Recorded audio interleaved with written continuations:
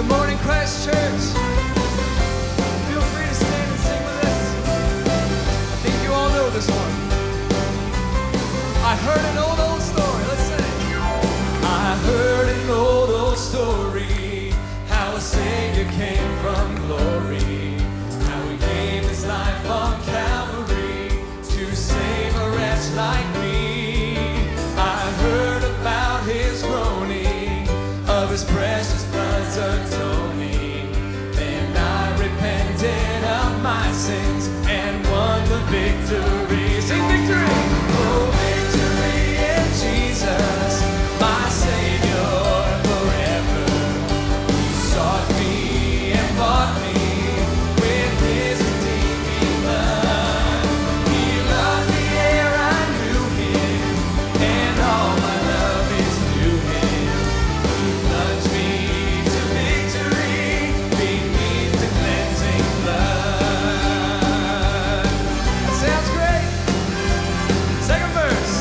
I heard about His healing, of His cleansing power revealing, how He made the lame to walk again and caused the blind to see. And then I cried, dear Jesus, come and heal my broken spirit. And somehow Jesus came and brought to me the victory. Oh, victory in Jesus, my Savior forever. He sought me and bought me with His redeeming blood. He loved me ere I knew Him, and all my love is to Him. He plunged me to victory beneath the cleansing blood. Hey!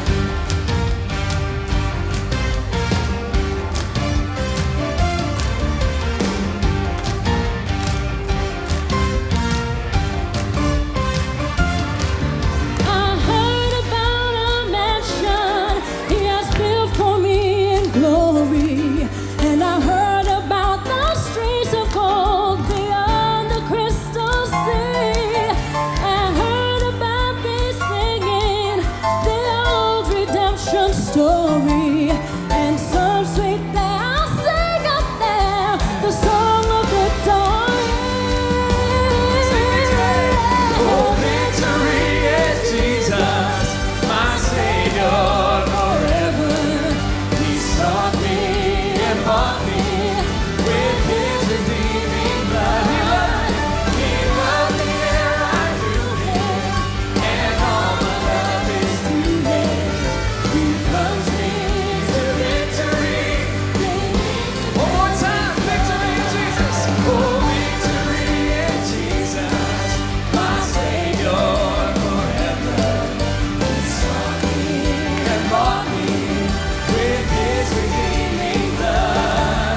He loved me ere I knew Him, and all my love is to Him. He plunged me to victory beneath the cleansing blood.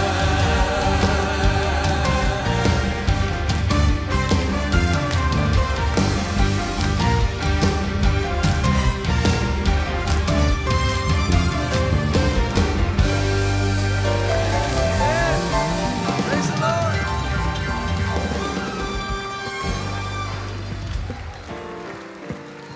Good morning, Christ Church. Isn't it such an honor to be in the house of the Lord today and to share community with such an amazing group of people where we can share our praises, we can share our testimonies, we can share our worries and our doubts, and we feel safe here. So as an extension of worship, would you join with me as we recite Psalm 95, verses 1 to 7. Come, let us sing to the Lord. Let us shout joyfully to the rock of our salvation. Let us come to Him with thanksgiving. Let us sing psalms of praise to Him. For the Lord is a great God, a great King above all gods. He holds in His hands the depths of the earth and the mightiest mountains. The sea belongs to Him, for He made it. His hands formed the dry land too. Come, Let us worship and bow down. Let us kneel before the Lord our Maker, for he is our God. We are the people he watches over, the flock under his care. If only you would listen to his voice today. This is the word of our Lord.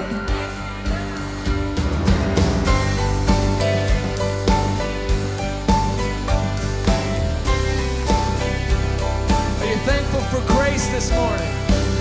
I know I need a lot of it. I'm sure I'm not alone in that. Let's sing and thank the Lord for his amazing grace. Who breaks the power? Who breaks the power of sin and darkness? Whose love is mighty and so much stronger? The King of glory, the King above all kings. Amen. Who shakes the whole earth with holy thunder and leaves us breathless in awe and wonder? The King of glory, the King above all kings. Sing, this is amazing grace. This is amazing grace. This is unfailing love. That you would take my place. That you would share my wrong.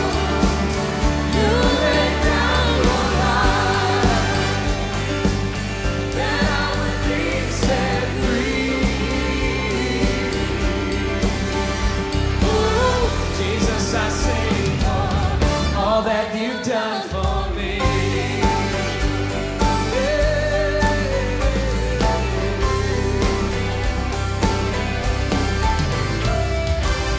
Who brings our chaos back into order?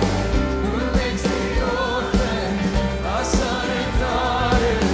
The King of glory, the King of glory, who rules the nations with truth and justice, shines like the sun in all of its brilliance. The King of glory, the King above all kings. And this is amazing grace. This is unfailing love. That you would take my place. That you would bear my cross. You laid down your life. That I would be set free. Oh, Jesus, I sing for all that you've done for me. Sing, worthy is the Lamb. Worthy is the Lamb who was slain. Worthy is the King who conquered the grave. Worthy is the Lamb who was slain. Worthy is the King who conquered the grave. Worthy is the Lamb who was slain. Worthy is the King who conquered the grave. Worthy is the Lamb who was slain. You're worthy, so worthy, worthy, Lord. This is amazing grace. This is unfailing love. That you would take my place. Yeah, that you would bear my cross. You laid down your life. That I would be set free.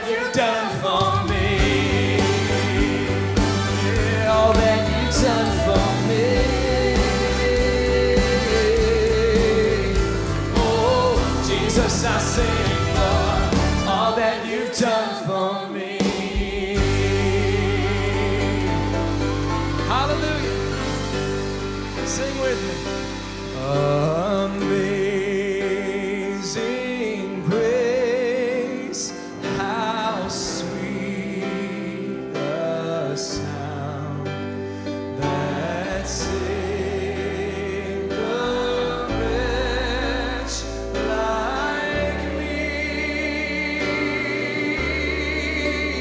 I once was lost, but now am found.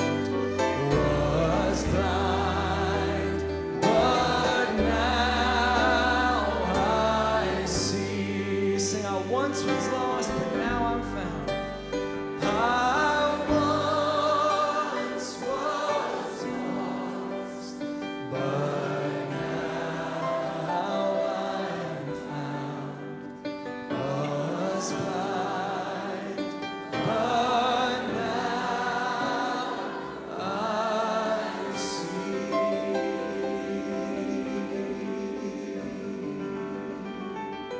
Thank you, Lord. Thank you, Lord, for your grace.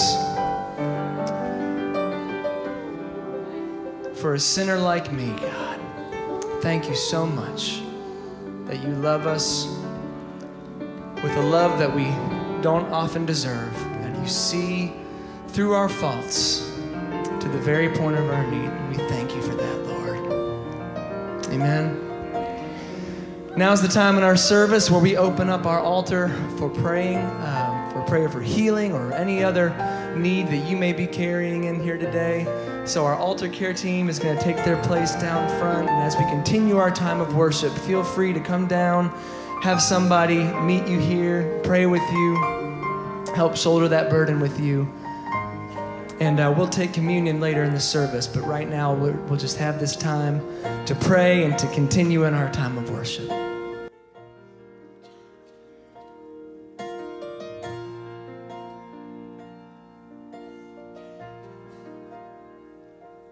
When peace like the river attendeth my way, when sorrow like sea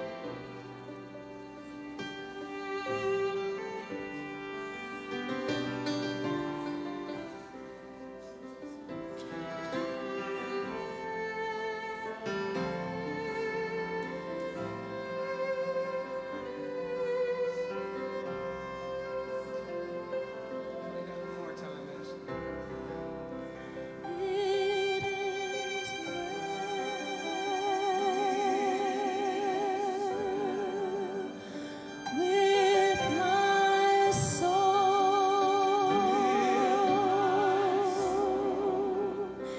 It is well, it is well with my soul. Lord, thank you that when we call on you, you come running. Lord, we call on you this morning.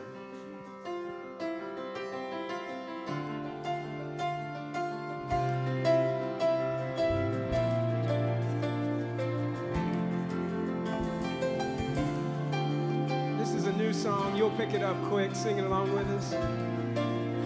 Before I spoke a word, before I spoke a word, you were singing over me. You have been so, so good to me. Amen. Yes, he has. Before I took a breath, you breathed your life in me. You have been so kind. You have been so, so kind to me. Oh, the overwhelming, never-ending, reckless love of God. Oh, it chases me down, fights till I'm found, leaves the 99. I couldn't earn it, I don't deserve it, still you give yourself away. Oh, the overwhelming, never-ending, reckless love of God.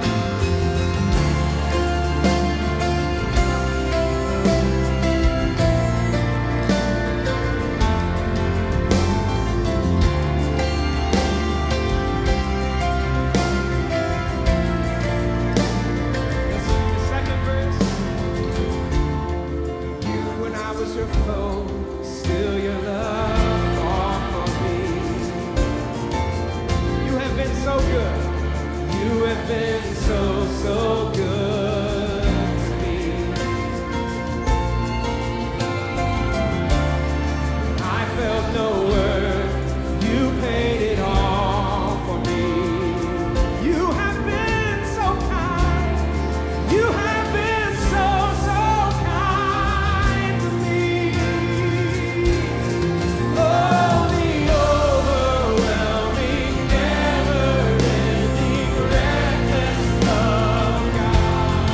Oh, it chases me down, fights till I'm found, leaves the 99. I couldn't earn it, I don't deserve it, still you give yourself away. Oh, the overwhelming, never-ending, reckless love of God.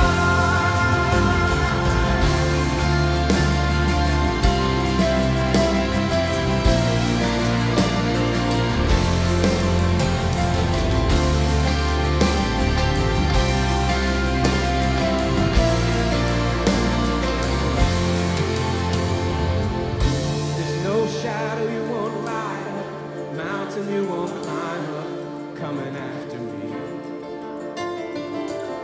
There's no wall you won't kick down, lie you won't tear down, coming after me. There's no shadow you won't light up, mountain you won't climb up, coming after me. There's no wall you won't kick down, lie you won't tear down, coming after me. This is true. Sing it again. There's no shadow you won't light up, mountain you won't climb up, coming after me.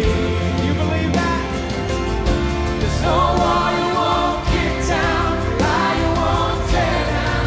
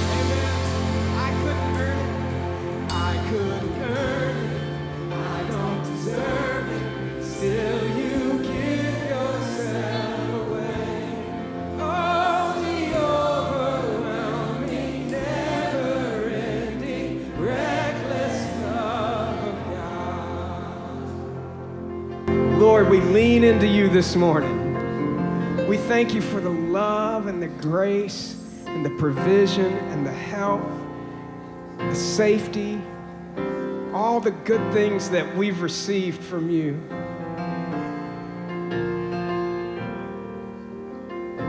And Lord, for all the troubles that we see in our lives right now, the places in our lives that we don't know how we're going to make it out of or make it through, Lord, we lean on you. And we recall the way that you've helped us in the past, and we claim that over the way you're helping us now and the way you will help us in the future.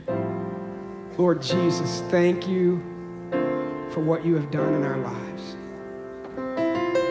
Thank you for saving us. Thank you for loving us. We worship you today. Help us to be open to receive from your word. Help us to be open to be different than when we walked in here. Let our lives be laid open before you, to be changed by you. In Jesus' name, amen. At this time, we're going to dismiss our kids, and we're excited that they get to go to another worship service. They get 2 worship services in one day. We're thankful for all of our children volunteers. Kids, you guys have fun. If you have a kid in the service right now and you don't know where to go, you can follow these kids and go up 1 level, and you'll find somebody on the balcony level out that way that can help you find where you need to go. And for the rest of us, we're going to pass the peace. That means we're going to share with each other that we love them, and we're going to share the peace of Christ with them. Well, welcome. What a joy to gather together in worship, and what a wonderful service we've had so far and will continue to have.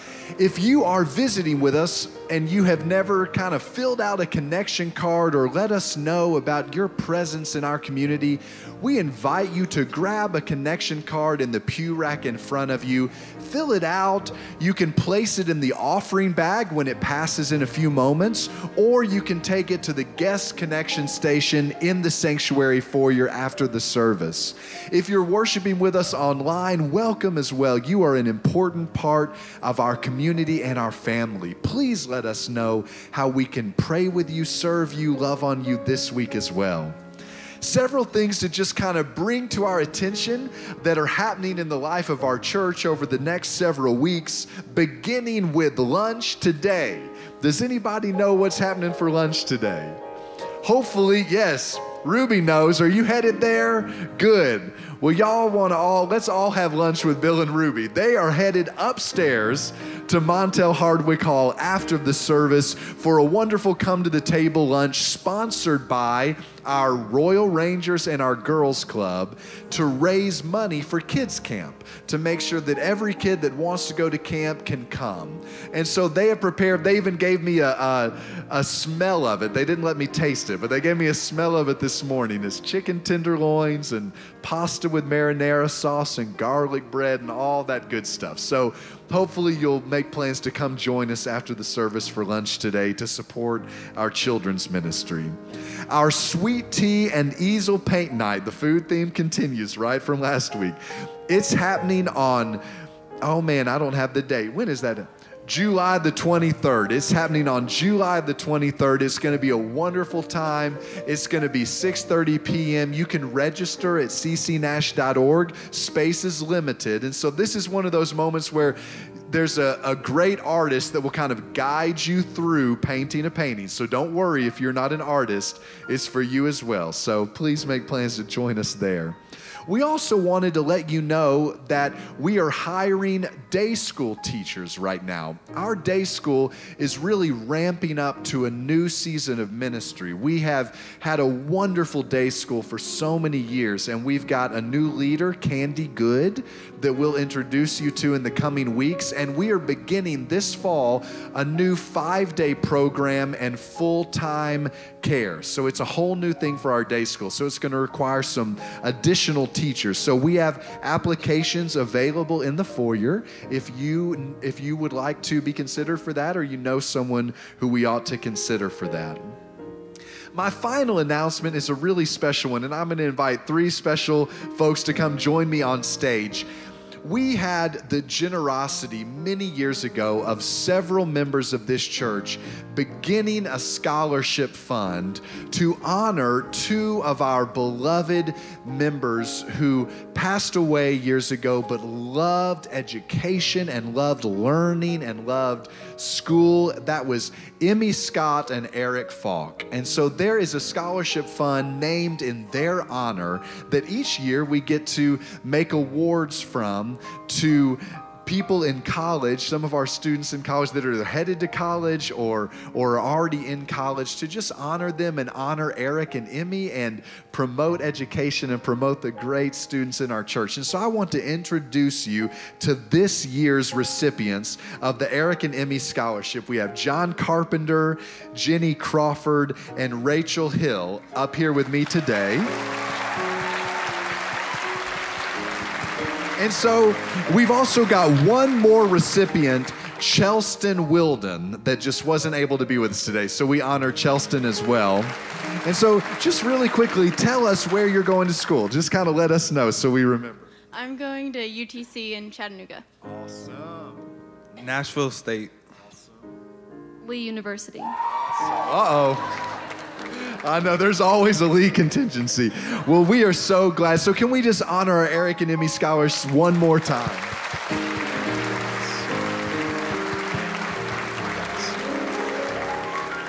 And as we prepare to continue in worship through giving of our tithes and our offerings, let me share with you a testimony about one of the new groups that has begun among us. This past spring, a new community for widows and widowers began here at Christ Church called Hope Beyond Loss. It began with a luncheon hosted by a few deacons and volunteers who felt that there was a need for a supportive community among those who had suffered the loss of their spouse. The response was overwhelming. There was a large turnout confirming what had been placed on their hearts to do. The testimonies of people sharing stories, praying with one another, and connecting through their common experience has been profound. Space was created around a meal to encourage and to grieve with one another and to form new friendships.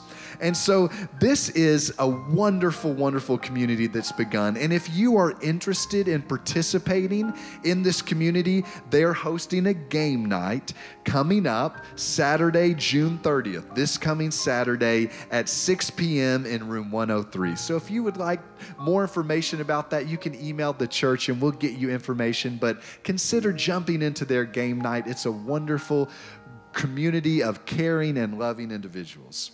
So let's pray. Lord, we thank you for all of the life that is represented in these announcements, Lord. We thank you for these students, God. We pray blessing over them in their studies, that you will increase them in wisdom and growth and maturity and learning, that they could lead all of us and teach all of us. Lord, we thank you for this new community group, God. What a blessing. We pray that it will reach beyond what the leaders could have expected or thought or asked for. And we pray over these gifts that your faithful people are about to give, that these would be gifts of joy and gifts of blessing to this community and beyond. We pray this in Jesus' name. Amen. God bless you as you give.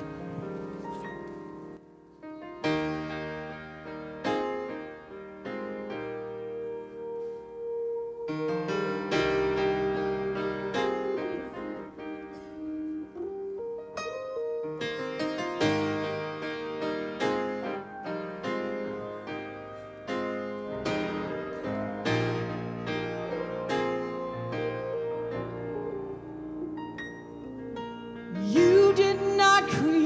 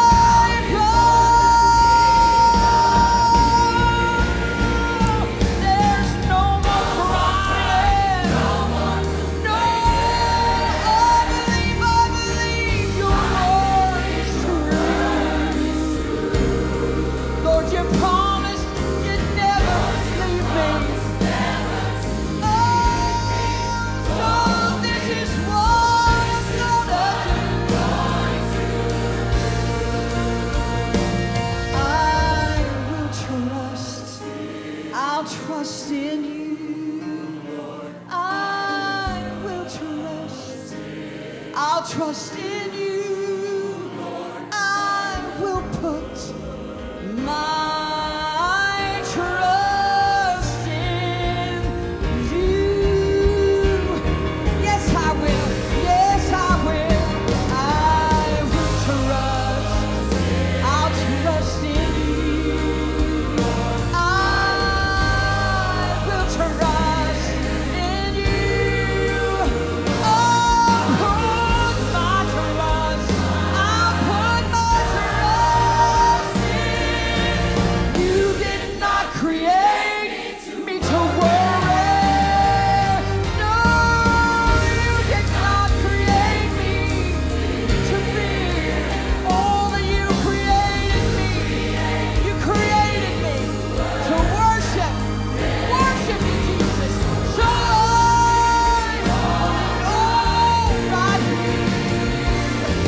My hands are raised because I surrender. Your will is what's best for me. I worship you. You're Jehovah Jireh. Amen. There's no more crying, no more. I believe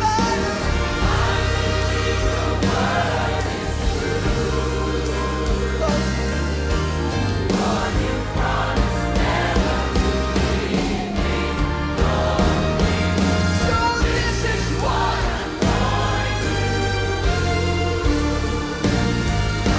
I'll trust in you.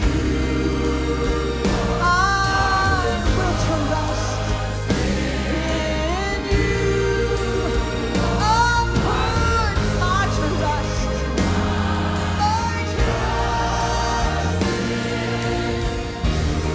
Yes, I will. Yes, I will. I will trust in you. I will trust in you. I'll put my trust.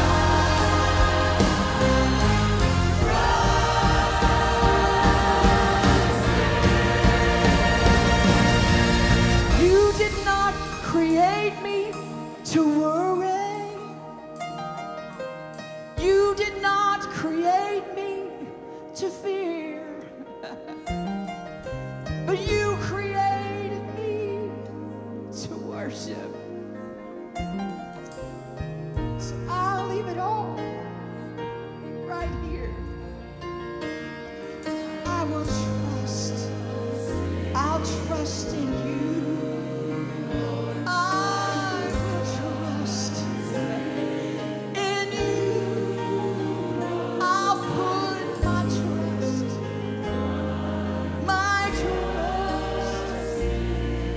in you.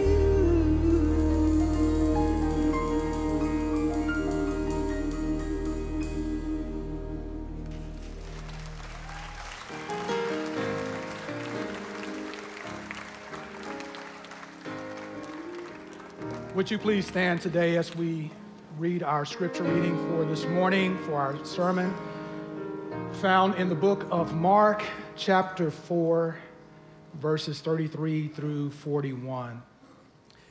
And you can just follow with me with the words on the screen. And with many parables, he, speaking of Jesus, spoke the word to them as they were able to hear it. But without a parable, he did not speak to them. And when they were alone, he explained all things to his disciples. On the same day, when evening had come, he said to them, "Let us cross over to the other side." And when they had left the multitude, they took him alone in a boat as he was, and other little boats were also with him. And a great windstorm arose, and the waves beat into the boat, so that it was already filling. But he was asleep. I want him to sleep already. He was in the stern, asleep on a pillow. And they awoke him and said to him, "Teacher, do you not care that we are perishing?" Then he arose and rebuked the wind and said to the sea, "Peace, be still." And the wind ceased, and there was a great calm. But he said to them, "Why are you so fearful? How is it that you have no faith?" And they feared exceedingly and said to one another, "Who can this be, that even the wind and the sea obey him?" This is the gospel of the Lord. God bless you. You can be seated. Good morning. Before I preach, before I share the message with you, you guys just messed me up. I mean, in a good way. Thank you for your ministry. Thank you. Wow. So if you have not noticed the thread that has been running through our time together this morning, I'm going to be preaching today about learning to trust God. And so I want to both encourage you, and for some, I pray that this message will in some way set us free. So there are many scriptures in the Bible that talk about trusting God and trusting others. The lectionary readings for today, they all kind of revolve around the theme of trust. Some of the stories that are in those readings are the story of David versus Goliath and the story of Job dealing with his troubles and the story of the early church as they were challenged to spread the gospel and all that they went through. Each person in these individual stories all had to trust God in order to find victory in their situation. But I'm checking my pants leg because I know Pastor Hunter will help me out. But thank you, Hunter, Pastor Hunter. But what does it mean to trust? The Hebrew meaning of this word means to rely upon or to cling to. Trust, by its very nature, points us to relationship. And in a relationship, you and I, we have to put our hope or trust, whatever word works for you, we have to put our hope and our trust, our faith in the ability and the goodwill of someone else, which means that we really don't have complete control over the relationship. But every good relationship is built upon the foundation of trust. And when trust is in question, or when trust is broken, there is the great possibility that that relationship may fail. In chapter 4 of Mark's gospel, we find Jesus teaching the crowds about the kingdom of God, and he is explaining the kingdom, what it's like, what happens in the kingdom, what God is like by using parables, the scripture tells us. Now, parables are these wonderful little stories that Jesus would use to illustrate or to explain a spiritual principle or concept. My middle child is working the cameras, and before service, she told me, don't move a whole lot. So I'll try, Dominique. I'll try. So parables are these stories that Jesus would use to teach or explain a spiritual principle or concept. In this particular chapter of Mark's gospel, Jesus talks about a man who is sowing seed. And you may be familiar with the story. Some fall by the wayside, and some fall on stony ground, and some on thorny ground, but some fall on good ground. He also talks about in this particular chapter that we are to use a lamp and put it in its proper place, not under a basket, but on a lampstand. And then also in this same chapter, as Jesus is telling these parables, he tells the parable of the mustard seed. He talks about how even though it's the smallest, one of the smallest seed, it has the potential inside to become one of the biggest plants. He's trying to explain what the kingdom is like through these parables. But many times the Bible tells us, maybe most times, the people still couldn't understand what Jesus was talking about, even though his parables were simple and relevant. They couldn't understand the meaning of those parables, even the disciples. But the Bible tells us that many times after the crowd would leave, Jesus would come to the disciples and explain to them the meaning of the parable. But the question that we have to ask is, why did he do that? Why didn't he just take time to explain it fully to everyone and not just his disciples? The answer is found in this same chapter in verse 11, when Jesus tells his disciples, "To you it has been given to know the mysteries of the kingdom of God." I want you to listen to that. Jesus told his disciples, "To you it has been given to know the mysteries of God." For a long time, it took for that to sink down in me. Even when I was preaching, I had started preaching, I really didn't wrap my theology around this concept that God is not trying to hide things from me. It's quite the opposite. God is trying to reveal his mysteries to us. And so when we think about God revealing what is sometimes hidden, we can understand what Jesus says in John chapter 15. John 15, verse 15, Jesus says, "No longer do I call you servants, for a servant does not know what his master is doing. But I have called you friends. And for all the things that I heard from the Father, I have made those things known to you." I heard this wonderful quote by Dr. A.R. Bernard. He preaches and pastors a wonderful church in Brooklyn. And he said that our faith is a reasoned faith. Our faith is not a blind faith. Many times we think faith requires for us just to step out on nothing. But that's not what the writer of Hebrews tells us. It tells us that faith has substance, right? Faith is the substance of things hoped for, the evidence of things not seen.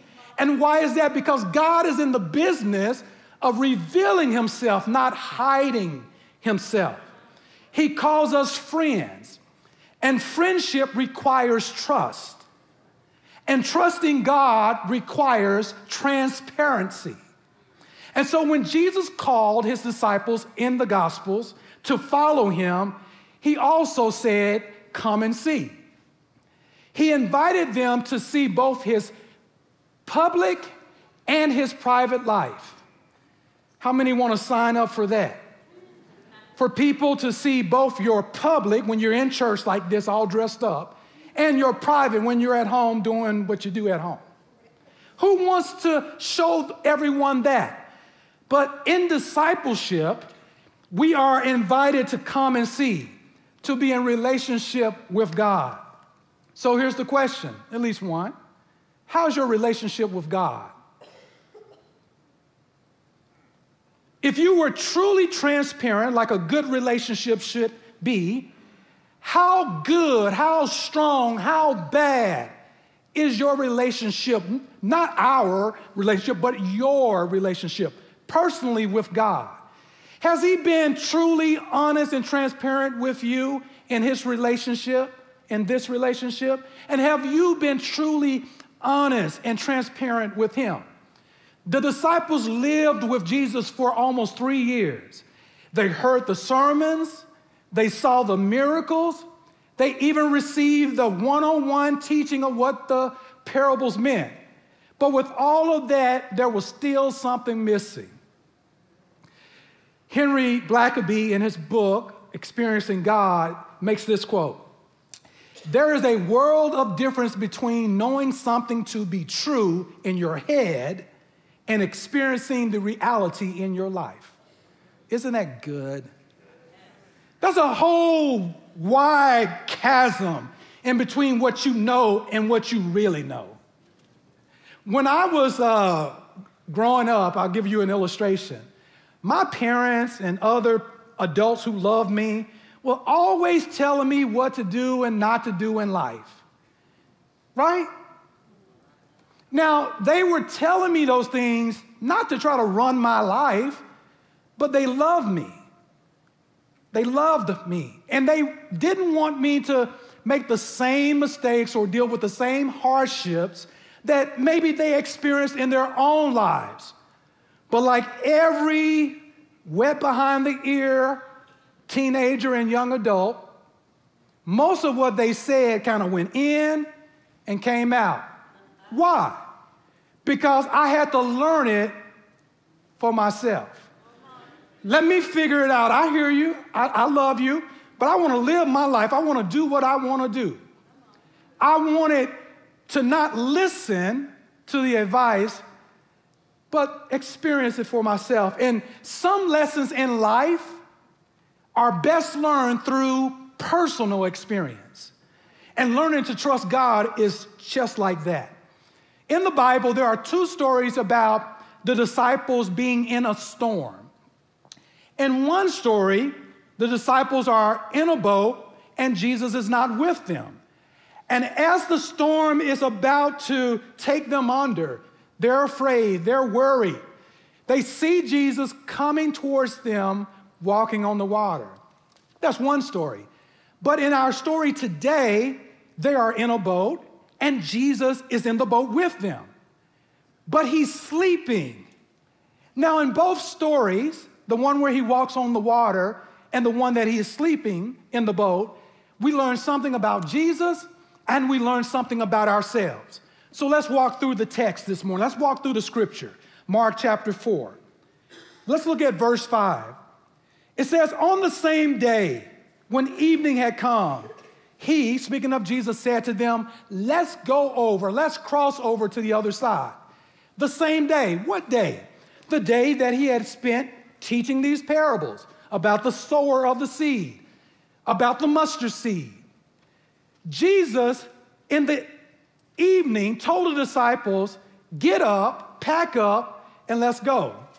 Why is it that Jesus is never satisfied when things are good? Why is it that he's always trying to get us to change, to go, to explore vast new worlds, right? Star Trek, yeah. Vast new worlds. But he tells them to go, but the question is why? In this particular passage of scripture, what's on the other side? Why do I have to change my life to go to the other side? Life is good on this side. If you were to continue reading in chapter 5, there were some awesome things that he does on the other side. On the other side was the demon-possessed man who had this legion in him that Jesus cast out into the swine. On the other side was the woman who had the issue of blood. There was a lot going on the other side. And sometimes when Jesus asks us to go somewhere or to change something, it's not about us. Sometimes it's all about someone else. And is it inconvenient when God wants you to travel with him to help someone else? Absolutely it is. Let's look a little bit further. So they have Jesus on the boat. They're starting to go to the other side. And then verse 36 tells us that there were other little boats with them. Who's following you? Who's jumping in their boat when you jump in your boat? And so when they decided to obey Jesus, it influenced others to obey Jesus, even though he didn't give the personal call to obey to them. They followed because the disciples obeyed. Where is your influence today? Maybe as a parent or a boss on the job, or maybe as a school teacher in a classroom. What is your influence? What is that doing on other people? Let's look a little bit further. Verse 37. As Jesus' boat and the other little boats are making their way to the other side because Jesus has an appointment, he has to meet some people on the other side. As they are going, the scripture tells us, I'm trying to not walk too much, Dominique. The scripture tells us that a great windstorm rose up. Now, isn't it funny that earlier that same day, Jesus was standing on that boat preaching the gospel? Because there were so many people, and it was his custom from time to time to get a little room away from the people so they could see him and hear him, so his voice could project. So earlier in the day, the boat was being used as a tool for the gospel. And now that same boat is bringing them in probably one of the biggest storms that some of the fishermen who were the disciples had ever been in. Isn't it amazing that what once was a blessing is now a burden? Isn't it interesting sometimes how we lose sight that what we are blessed with is still a blessing? The same boat that Jesus preached in earlier in the day is the boat that's carrying them into the storm. And life is like that. Everything's fine in the morning, and by the time evening comes, all hell has broken loose. On the same day, what has changed? You're still the same person. He's still the same God. But what used to be a blessed day is now a hard day. And so storms, what this scripture teaches us, is that storms will come even when you obey God and even when you are right in the middle of God's will. And sometimes we mistake being in God's will because we have all of this stuff coming against us. But sometimes you can be exactly where God wants you to be, but it doesn't look like it, and it certainly doesn't feel like it. So we're talking about learning to trust God. How did the disciples respond to the storm? We do have that story written down for us. They didn't get an A on this particular day. But the better question is, how do you respond when your storms show up? Because it's easy to critique the disciples because we have their story. We know the end of the story. But let's critique ourselves. When storms come on the same day that blessings showed up, how do we respond? Do we trust God then, like we trust him when the sun was shining? Blackaby makes another quote in the same book. He says, when we face a crisis of belief, what you do next reveals what you really believe about God.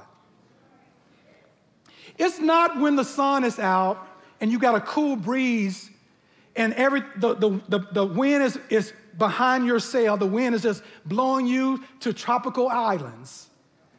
That's not when the proof is really in the pudding, right? Blackaby says it's when you are facing a crisis of belief that it's what you do next that reveals what you believe about God. This is a very personal sermon for me today because I've got some drama going on in my extended family. Drama and family. Those two don't go together, do they? And I have friends that are really facing it right now. So I've got my family, and I have friends. And because I'm a pastor, I kind of hear some of the drama going on in my church family. And I'm like, God, this is just too much. Where is this windstorm coming from? You know, when we prepare lessons and sermons as preachers and teachers, you know, sometimes it can be very academic. It can be very kind of routine. You know, you get your notes and you study your commentaries and you pray. You know, you do all of those things. But I'm telling you, it wasn't until all that junk started happening that this sermon really became real. Because some lessons you can only learn through personal experience. And so, when life gets hard, what do you believe about God?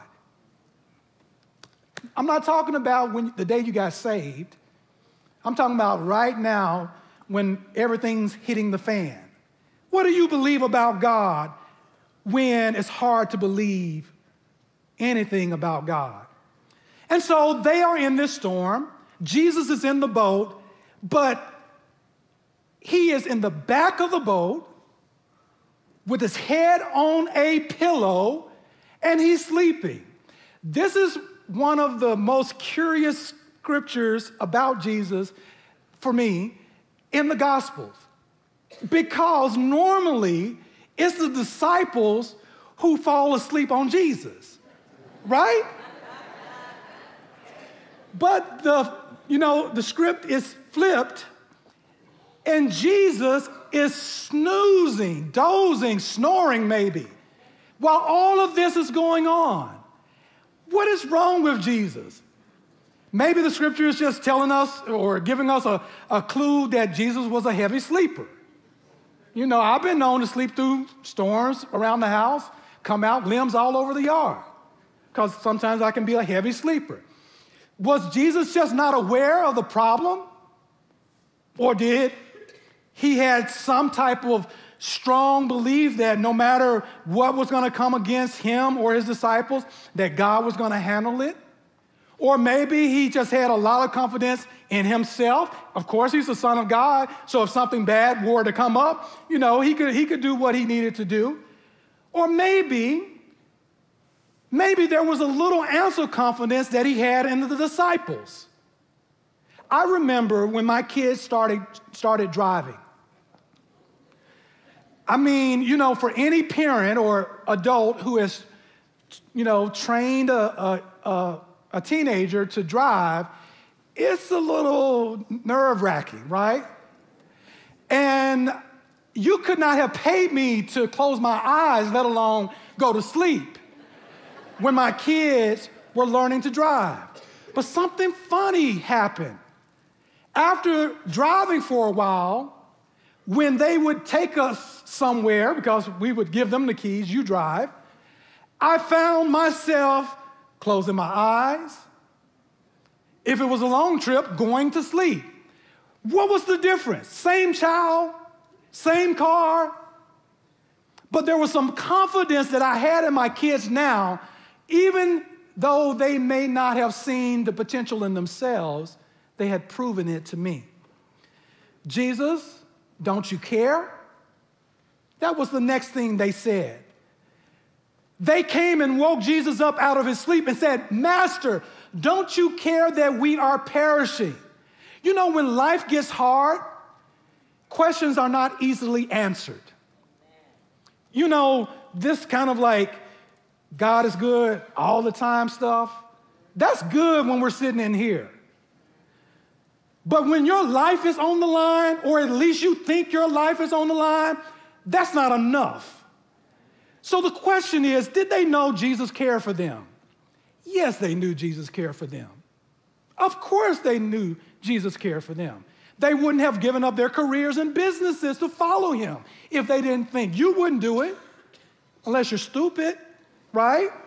And I'm not calling anyone stupid, but I'm trying to say, did they trust Jesus even though they asked this question? Yes, they knew Jesus cared for them. But when you are in a storm and your life is on the line and he's sleeping, you just need to be reassured that he cares. I may be speaking to someone today who really loves God and God really loves you, but right now you're facing it, you're up against the wall, and you're not sure if he's paying attention because you're praying and you're not hearing anything back. You're asking and you're not receiving. You know that he loves you. You know that he cares, but right now, does he really care? When I'm in a hardship, Dietrich Bonhoeffer says, when Christ calls a man or a woman, he bids them to come and die. That's discipleship. Now, the preacher didn't tell you that when he says, come to Jesus. Come to Jesus, come to Jesus. But when we come to Jesus, it's not just the miracles that he asks us to be a part of, but it's a cross that he wants us to bear as well. He tells us to take up our cross daily and follow him. But when we do that, there's pain involved with the cross. There's pain involved with following him all the way. And when pain comes, do we have an answer to the question, does God care for me? And if so, why isn't he doing something? So Jesus wakes up, and the Bible says that he doesn't rebuke the disciples, not yet. He doesn't get on their case, not yet. He wakes up, sees the storm, and he begins to deal with the storm. And what does he say? Jesus says, peace, comma, be still. I love the grammar in that because you can't have the stillness until the peace shows up. Things are just going and going and coming. You're getting hit on the left. That's so funny. I was pointing to my right, sorry. You get hit on your left, and by the time your face comes around to the right, you get hit on the right. You can't catch a break. You barely can get your head above water to get a breath. And so Jesus, when he addresses the problem that the disciples were having, i.e. the storm, he says peace. And that word peace is so simple. The actual meaning of that word in the Greek is silence. And there's another word that they give in that definition of the word peace, and it's like, really? It means hush.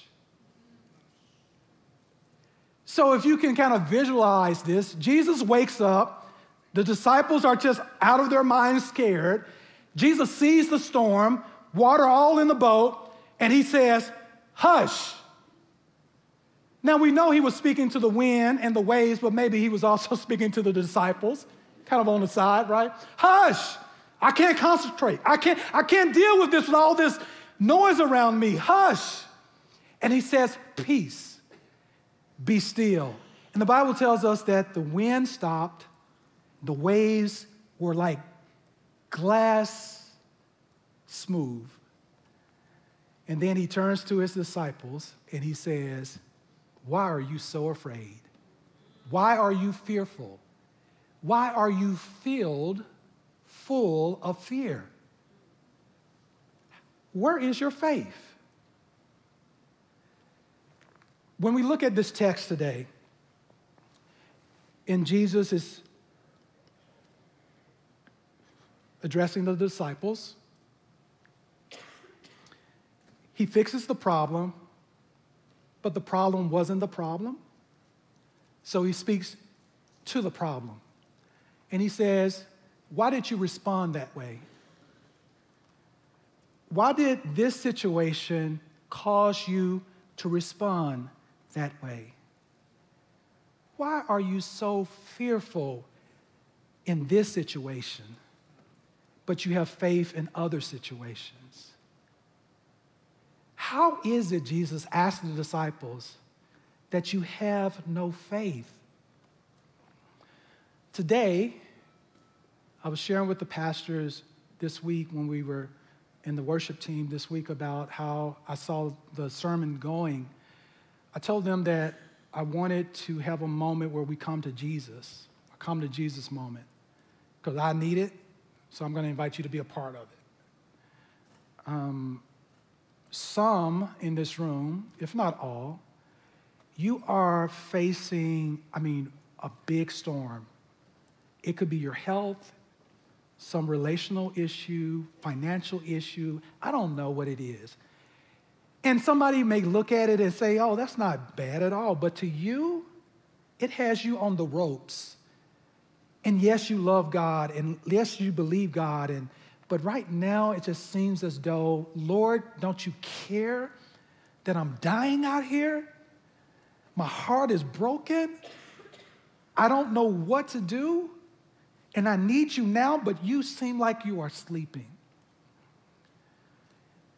If you have a storm that you're going through now, I'm not going to ask you to stand up or look beside you and tell the person your storm, because we don't need to know that. But you need to know, and you need to identify it as a storm. And I believe that today, for me, because it's personal for me, and for those that are facing a storm right now, maybe it's not directly a personal, meaning that it's your stuff, but maybe it's a child or, a family member or a loved one or, I want you today, just where you are, if you need God to deliver you from your storm, I'm going to ask you to stand right where you are.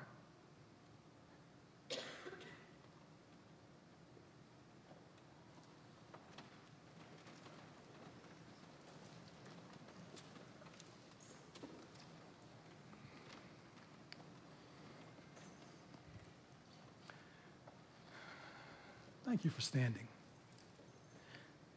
Now, there's some people in here, and I'm not gonna force anyone to stand. But you're sitting in your seat, and you know that this sermon is for you, but you're a little bit afraid of kind of what eyes are going to be looking at you. Who cares about that? If the Lord is present to deliver and to strengthen you, don't you want that? And those that stood are like the ones who are in the boat, and they're saying, come on, get in the boat with me. Let's all go to the other side. So we're going to pray right now. And whatever those storms are, I want you, however it works for you in your heart or just in your mind, or if there needs to be some type of action that you do that helps you to connect those things that we're praying about, we're going to give those things to God, because He is the only one that can solve it, that can fix it, that can change it, that can bring us out. So, Father, we stand in your presence in front of our brothers and sisters, admitting that we have a storm that we can't find our way out of. And so, God, we come to the only one who is able to speak peace into our situation, and that is you. So I pray that whatever those storms are that are represented by my brothers and sisters who are standing, let them know, let us know that you are still with us. You have made promises to us that we haven't seen come to pass yet, but your promises are true. We have planted seed in the ground in so many different ways, and we haven't seen that seed bear any fruit yet. But we know that you are the one who brings the increase. We are out here on this boat of our storm, and God, we don't know how we're going to make it. But we know the one who can bring us through it. And so, God, we take our hands off of our problems. We have ran into that wall long enough trying to fix it ourselves. And we release it to you. Take our storms and speak peace into them now, Father. And where there has been fear, may your overwhelming love cast that fear out. Do you care for us? Yes, you do. You more than care, you love us. And so today, we learn to trust you with our storms. Thank you, Lord. Thank you, Lord. In a moment, Pastor Sean and Pastor Linda are coming, and we're going to partake in communion. I need it just like you need it. And so would you please, whether you stood or you remain seated during that time of prayer, let's bring it all to the altar today, all to the table.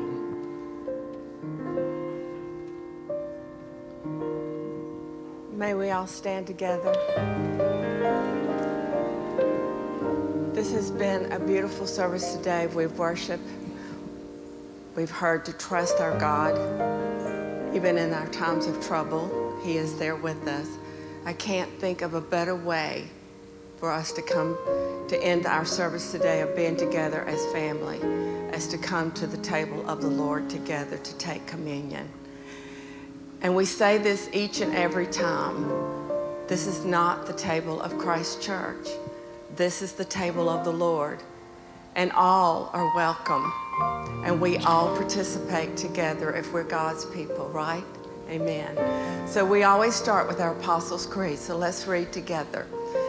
I believe in God, the Father Almighty, creator of heaven and earth, and in Jesus Christ, his only Son, our Lord, who was conceived by the Holy Spirit, born of the Virgin Mary, suffered under Pontius Pilate, was crucified, died, and was buried.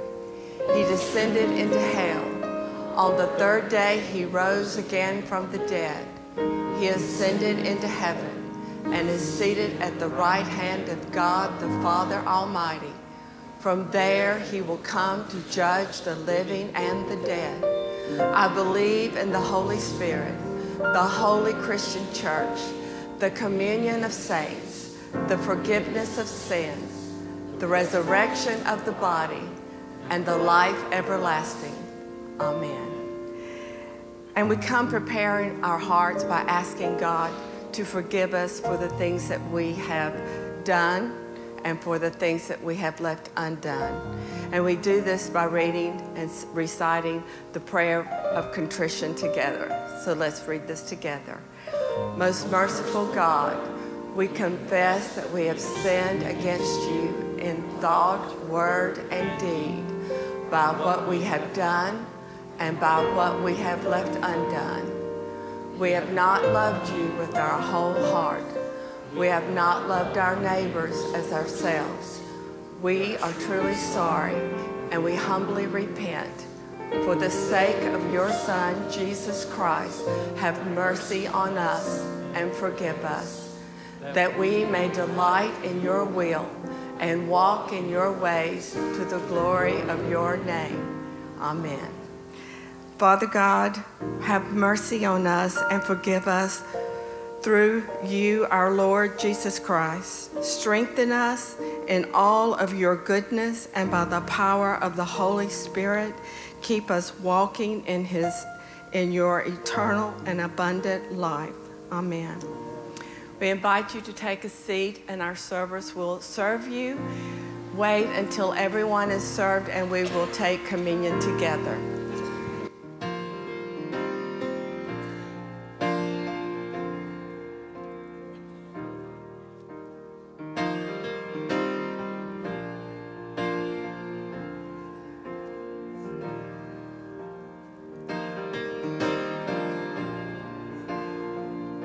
Listen to this message in this song. When I cannot hear the sparrows sing, when I cannot feel the melody, there's a secret place that's full of grace. There's a blessing in the storm. Help me sing it. There's a blessing in the storm. One more time. When I cannot hear the sparrows sing. When I cannot hear the sparrows sing, and I cannot feel the melody, there's a secret place that's full of grace. There's a blessing in the storm. Help me sing it. There's a blessing in the storm.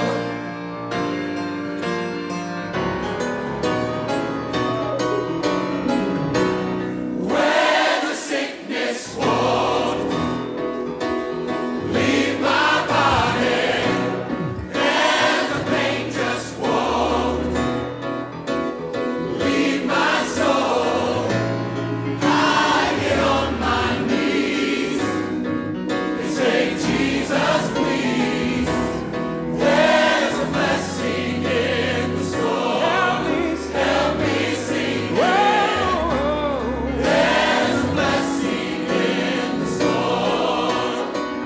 One more time. When the sickness won't leave my body. When sickness won't leave my body. And the pain just won't leave my soul. Oh, I get on my knees. Jesus, there's a blessing. There's a blessing in the storm. Help me sing it. There's a blessing in the storm. Oh, when I cannot seem to love again. When I cannot seem to love again. And the raindrops won't ever end. If I just hold on, those clouds will soon be gone. There's a blessing in the storm. Help me sing it. There's a blessing in the storm. Would you stand and sing this with us one more time? When I cannot seem to love again. When I cannot seem to love again. And the raindrops won't ever end. If I just hold on. Those clouds will soon be gone. There's a blessing in the storm. Help me sing. There's a blessing. There's a blessing in the storm. Help me sing it. Oh, there's a blessing in the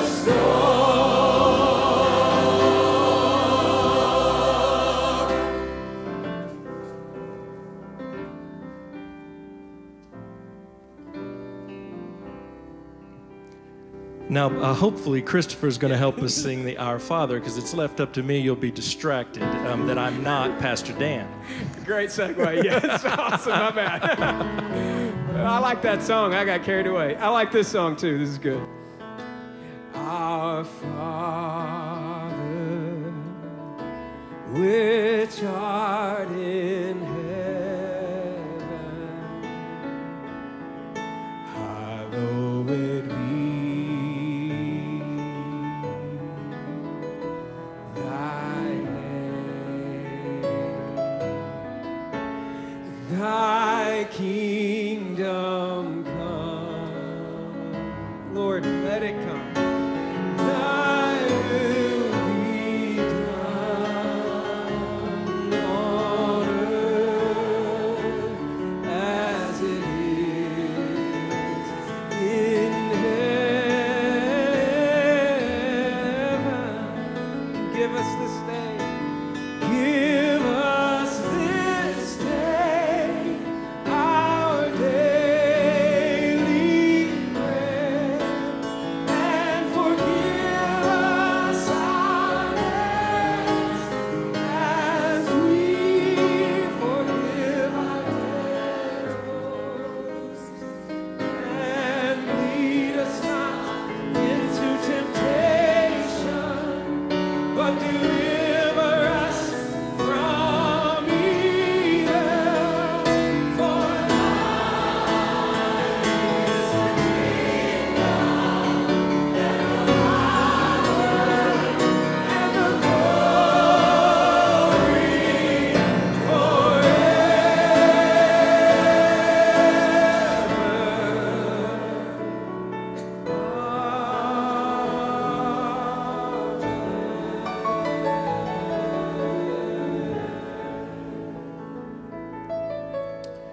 And now let us pray, knowing that the Lord is present among us.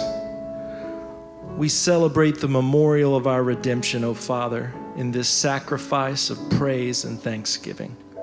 Recalling his death, resurrection, and ascension, we offer you these gifts. Sanctify them by your Holy Spirit to be for your people the body and blood of your Son, the holy food and drink of new and unending life in him. And Lord, sanctify us also, that we may faithfully receive this holy sacrament and serve you in unity, constancy, and peace. And at the last day, bring us with all your saints into the joy of your eternal kingdom. All this we ask through your Son, Jesus Christ, by him and with him and in him, in the unity of the Holy Spirit. All honor and glory is yours, Almighty Father, now and forever. And everyone said, Amen. On the night he was handed over to suffering and death, our Lord Jesus took bread, and when he had given thanks, he broke it.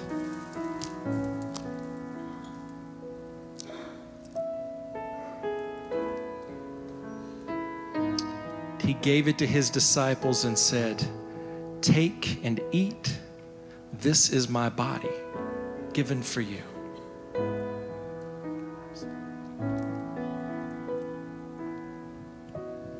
And after supper, he took the cup of wine, and when he had given thanks, he gave it to them and said, "Drink this, all of you. This is my blood of the new covenant, which is shed for you and for many for the forgiveness of sins. Whenever you drink this, do this for the remembrance of me."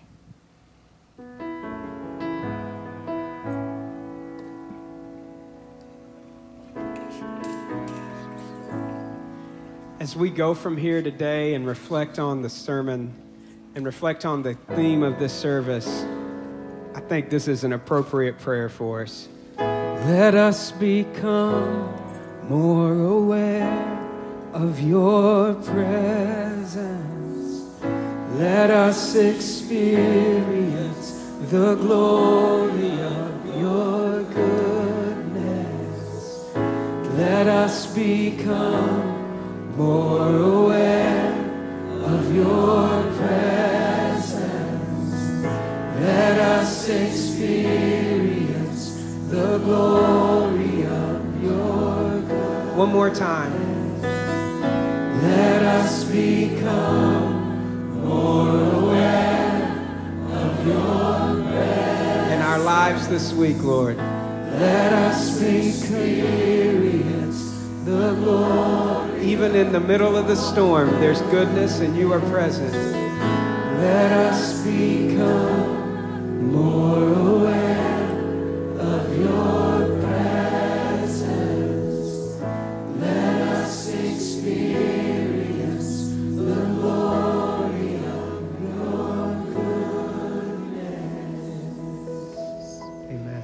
And now may the Lord bless you and keep you in the middle of the storm. May he cause his face to shine down upon you as you walk through the storm.